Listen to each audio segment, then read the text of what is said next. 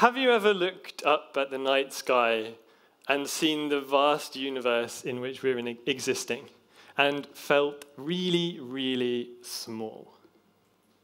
This is a great perspective to put on our everyday life. But I'd like to give you a different perspective, one where we can look down at the ocean, see millions of microscopic life forms and particles, and feel really big. There's loads of small stuff floating around in the ocean. This is controlling our climate, it's creating a sustainable ecosystem, and it's producing about 50% of the oxygen that you are breathing right now. So what might we find in a typical glass full of seawater? Well, if we zoom right in, we'll see a lot of water molecules. We'll see a lot of dissolved chemicals, trace elements, dissolved gases. Some of these are good and some of these are bad. But if we zoom out of the water itself, we'll see millions and millions of bacteria. They're working really hard to keep these chemicals in balance and make that water livable. It might be livable, for example, for phytoplankton. They're the next biggest thing we might see. These are microscopic algae that float around. They might just be 5 millionths of a meter across. They use the sun's energy to photosynthesize and grow.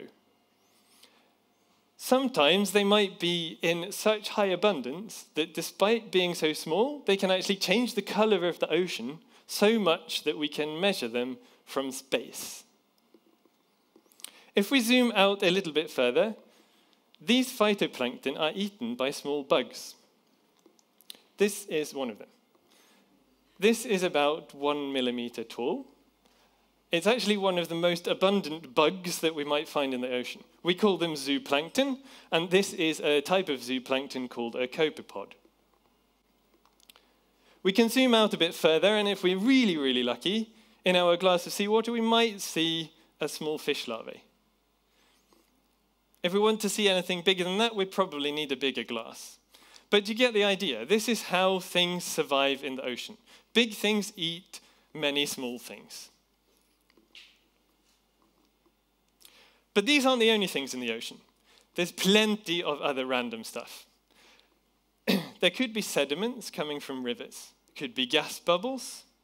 Could be salmon lice. It could be pollution, like microplastic or oil droplets. It's my job to try to find ways to measure all of these different types of particles by designing instruments we can take into the ocean and map and understand how these move. Here is another thing. This is about 3 millimeters tall, and it's a particle. We call it marine snow, and that basically means that we don't really know what it is. But it's basically a bunch of everything else I've already talked about. There's bacteria who created mucus, phytoplankton that also excrete weird things, and then they make this kind of sticky blob, which might also contain sediment grains and dead things. These things are actually really important for our climate, because contained in this is a whole bunch of carbon, which this particle can draw down from the surface of the ocean and sink to the seabed, where it's stored for thousands of years. So how do we make these kind of measurements of all of these different kind of things? Well, it starts with some clever colleagues coming up with some very random ideas, and we have to find a way to pitch this to somebody who has some funding. And if we're really lucky, then we might be able to start to screw some of these ideas together into some new technology. And that might start in our lab. It might look very messy. We need to find a way to make it waterproof and withstand the huge pressure that you get from water when you're several hundred meters down. Then we might package the equipment up and send it to some faraway place where these measurements are needed. Perhaps we need to transport our equipment out on sea ice with snow scooters, or maybe we are on a research ship in total darkness for several weeks. When we get there, we'll deploy our equipment on a frame like this one here. We'll lower it off the side of a boat, dangling maybe several hundred meters down from the side of the ship. I'm going to play you that video one more time, but this time from the perspective of one of the instruments that's on that frame, a kind of in situ microscope. So now the screen here is about 3 centimeters tall. And this would be what we see if we zoom into the ocean. A couple of seconds ago, I showed you a Copepod. Did anyone see the Copepod there? It was here. It looks a little different because it's in a different orientation, but that's life. So we need computer algorithms to find these kind of needles in haystacks. And what we can do with that is essentially build a panorama vertically up through the ocean, which might be several hundred meters tall. But we've done that on microscopic resolution. And then we can map where all of these particles are and where they go. Someone like me might be living in a cabin on a boat, sharing with a couple of other people in a small space, smaller than this stage, actually. We might step outside onto a deck of ice and snow. This boat will be moving, by the way. This was the last photo I took on this cruise. It was an expedition organized by a university in Tromsø. And this was the last photo I took before the sunlight went away. We didn't see the sun again until the end of the trip. Typically on this kind of expedition, there's a lot of other scientists all wanting to do their thing, and everything needs carefully scheduling. So we can go to the places we want to go to and fit in everything we want to do. Some people might need to work in the dark because they're studying organisms that are sensitive to particular types of light.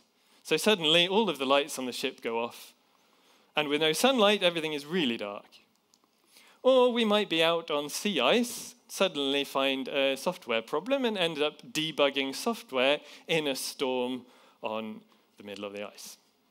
Typically what happens then is someone who is in charge of media and outreach points a camera at you and then asks you to explain what's going on.